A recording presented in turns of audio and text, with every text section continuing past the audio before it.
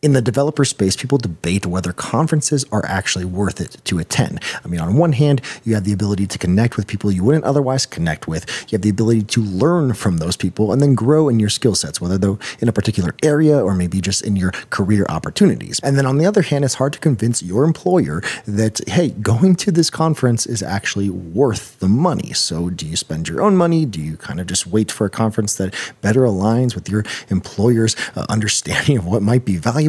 Where do conferences fall? I've been to several conferences in the tech space across a wide variety of areas, and here is why this PHP conference continues to improve despite other conferences seemingly starting to decrease. And since I'm recording this in my hotel room after Laracon 2025, I figured I'd also give you 5 things I'm really excited about that were announced at Laracon 2025. So let's dive in. So if you've never been to Laracon, it truly is the PHP conference and probably the conference that consistently gets better. Why? Because it's not about the talks.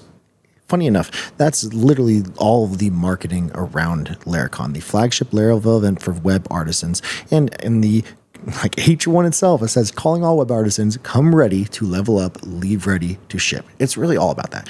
Not just retaining and absorbing as much information as you can, not just, meeting with a fantastic amount of people, but having a purpose to go out and do the thing that you just learned about. And so I want to just walk through the things like I'm super excited about, but I also did a ton of recording content of people in the community that came to this conference and why I think it's one of the many reasons that it continues to get better. Why? Because everyone answered the one question that I would ask people of why do you come to Laracon or why should other people come to Laracon?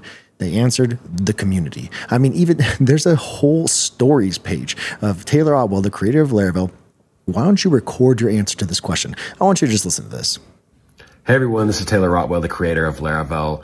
Laravel would not be what it is today without developers like you. So we want to hear your story. I'd love to hear how Laravel impacted your project, your business, whatever you've been building with Laravel and how it's impacted your life and career. We'd love to hear about it. So hop on video and share just a few minutes. Could be 1 minute, could be 5 minutes, and tell us what Laravel has meant for your career, your project, your business. We'd love to hear your story. We can't wait. Thanks. I think conferences are about stories. Why does something impact your career, your business, your personal life? And I think Laracon has done that for so many people. Even the conversations I had after the conference, which is why I'm making this video right now, because I'm amped about the people I got to talk to, knowing that our career trajectory has been significantly changed because of this conference. So why does it make it better? Because of the community. Everyone answered that same question. The reason why I come to Laracon, or the reason why you should come to Laracon, is because of the community. So why does this PHP conference get this right? Like, the whole conference itself has fantastic talks, and I'm going to go through 5 things I think were kind of announced at Laracon US 2025 that I think you should be excited about. But it kind of ties into why it's not just the talks. It's everything else around it. I mean, even Sam Huckabee on Twitter said, I go to Laracon. I don't write any PHP or work in Laravel at all. I go to conferences for the people. And I think that is something that Laracon and Laravel itself has not just, reluctantly said, hey, I'm okay with this now. It's actually dove into it and said, hey, this is what we're all about. Why does it consistently get better? 1, because of the community, but 2, because of the talk. So I would be amiss if I didn't say, hey, here's 5 things I'm super excited for that came out of Laracon 2025. First of all, fantastic talks. We can even go through the talks list right here. Some just absolute legends. Not just people who you might know from PHP or Laravel, but Adam Wathing, creator of Tailwind CSS. Oh, hey, he came out of the Laravel world. Jeffrey Way, the creator of Laracast. And then just so many people who were able to be a part of this event. Each talk was fantastic, and their live streams are up on YouTube, and there's probably going to be more edited versions of those videos coming soon as well for each individual speaker. But each talk got me excited. Not just about what there are, and I didn't get the chance to actually watch all of them, so I went back just tonight and I watched all of them just to make sure that I'm telling you exactly what I think is the 5 best things that I really enjoyed. First off, Pest PHP. So Pest is testing for Laravel for PHP, and Pest 4 is going to have browser testing. So you can literally just write this visit, click, type, and then you can press, like, all of this is basically browser testing within something like a Playwright, but writing it in Pest PHP.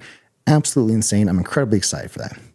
Next up, Livewire updates. Livewire is fantastic, and I think Livewire V4, which Caleb Porzio kind of teased on stream with so many things, and I just wanted to share this clip because I think it's hilarious. I'm a fan of Svelte. I'm a fan of using, things like the plus to say, like, hey, this is part of Svelte plus page dot, server.ts, that kind of thing. But he went with this volt emoji, the lightning bolt emojis. That's what he said. Precedent for an emoji in a file name. Check this out. This is Mojo. It's literally a programming language written by the Swift guy. Look at this file extension. Look at that, right? But ultimately, it's like, this is fun. Why can't we have nice, fun things? We're all gonna be out of jobs anyway. Right? Like, when did we stop having fun? We're on our way out. Let's have fun on our way out with emojis. All right, I'm gonna keep. Let's have fun on our way out with emojis. I think, it's a silly little joke about having an emoji in the file name, lightning bolt counter.blade.php, just to say, hey, this is a Livewire component. About the same time, like, that embodies exactly what I said of why this is a PHP conference that consistently gets better, is because it's not all about, hey, let's write better code that is cleaner and more articulate, and let's do all this. Okay, it's part of that, because that is part of building better and creating better and being better individuals and contributors to our careers and our jobs. But it's also about having fun. It's about being web artisans that just ship and doing it in a way that encourages other people to do the same within that community. Okay, so Livewire 4 is great. That's just a fun little thing. But here's a kind of list of Livewire 4 things that I'm excited about. There's so many. So I just wanted to kind of share this Steve Bauman list. I'll have it in the description as well. But now everything is just class-based Volt components. Well, what you would expect to be class-based Volt components. Now it's just all a single file Livewire component. And of course, you can use a PHP artisan command to actually split this up. So now you have your script tag, you have your blade view, you have your Livewire PHP class, and then you also have tests all in one directory. Absolutely insane. It's something like Svelte, and I love it. Next up, you have the ability to have a component.livewire.php, or even just like this Volt or lightning bolt component.blade.php. Awesome. I love it. And like I said, you can split it up. The cool thing about script tags now is you don't have to do all this fancy magic of referencing thing. It just automatically works by calling this in JavaScript. So Livewire, the server functions, and also Livewire, the JavaScript that is powered by Alpine, is just going to be a lot easier to write and to kind of intermingle. And then just a huge, massive push by Caleb and the Livewire team to say, hey, let's just use the things that PHP 8.4 gives out of the box, like setters and getters. So you don't have to do all this crazy stuff now with locked components or locked variables. Now you just use this setter and getter from PHP. Two more big things from Livewire, and then we'll get into the last three things that I'm excited about. But you can use slots now in Livewire components. Again, all this is V4, not yet released. No release date yet. But the two biggest ones is Blaze, which is basically a way to pre-compile and code fold your Blade components. So now they are insanely fast. So Blade components rendering that 329 milliseconds, now down to 19 milliseconds. Absolutely crazy. And then islands, being able to section off parts of your component that then run. This is different than lazy loading. This is particular things that then only exist within that component, that section of a component. So that way it doesn't impact the other components while it's loading or processing or pulling. And lastly, the keynote on Monday, and you can find that on the stream. That's that day one stream, 5 hours and 50 minutes. This is roughly about where it starts. Again, the recorded videos will be coming out soon. But in this blog is everything that the Laravel team announced, and there's three things I kind of want to point your eyes to that I am super excited about. The first thing is pricing changes for Laravel Cloud. I know there's a lot of people who want to use cloud, but they're like, hey, I don't want to pay to use domain names, for example, because I just want to try out and like pay as you go. That's what it is. The sandbox plan is pay as you go, but I want domain names. Well, now you can have that. So now the starter plan, which is formerly the sandbox plan, has no subscription fee.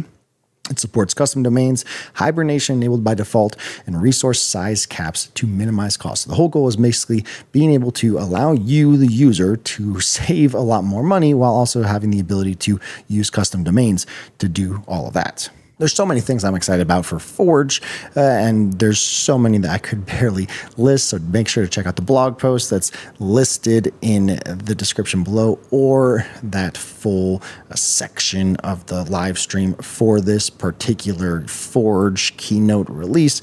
But really it all comes down to you shipping faster on a Forge account. You still connect everything within your API to say, hey, I want to connect to my DigitalOcean account, my Headster account, that kind of thing. But there's zero downtime deployments. There's going to be a VPS server that kind of cuts down server provisioning and everything like that.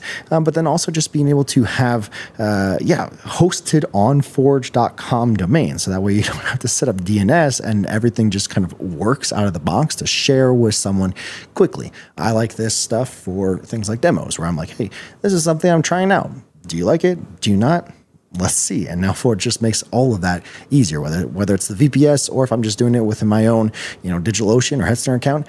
It's great. It's cheap. It's fun. It's easy. But man, open source stuff that was announced and kind of released are the things that I am incredibly excited about. One is Laravel Boost, which is a AI powered dev assistant that has version docs that can use those docs to then curate specifically crafted Laravel AI rules, whether you're using Claude Code, Junie, Cursor, whatever that might be. And so Boost then powers this MCP SDK for your Laravel app. I can't wait to start playing around with this. It's going to be coming soon. The beta is probably going to be releasing soon. I can't wait to make a video on this, honestly. And then Wayfinder and Ranger, which are kind of like tightly knit. It's basically, think of TRCP, but for Laravel. So now your whole application from backend to front end is incredibly type safe. Wayfinder already existed to be able to have these backend route definitions sent to your client side as these type safe functions. So that way you can have these form requests, these inertia props, enums and more. And so that's kind of like continuing to improve, but also Ranger, which kind of adds on top of that to say, hey, you want your models, your routes, enums in your application. Do you want types for those? Well, hey, here you go. Have them. Just go for it. And so now in your React inertia, or even just React separate from inertia, your React view, whatever that might be, anything TypeScript, you automatically get these types delivered to you however you want to use them. So you can have them generate TypeScript, API documentation, or XML based on what it finds. Ranger is the finder of those, and then you can figure out what do you want to do with them after that. Each Laracon continues to get better, not just because the talks are better and because there's so many things that the Laravel team and others continue to improve in the ecosystem of ways to make things easier for developers to ship things, but also because of the community, because it's crafted around this idea that you as a developer have value, that you as a developer are creative and can build amazing things. And regardless of whether you use PHP or not, regardless of whether you've ever built something in Laravel or not only are you, can you find value in the community that Laravel and Laracon provide, but you as an individual, as a developer, can then go and do amazing things within your community, within your development space, within your team. And so what things are you shipping? Are you building? Are you making? Whether that's now, whether that's later, whether that's with Laravel, whether that's not, I hope you keep creating.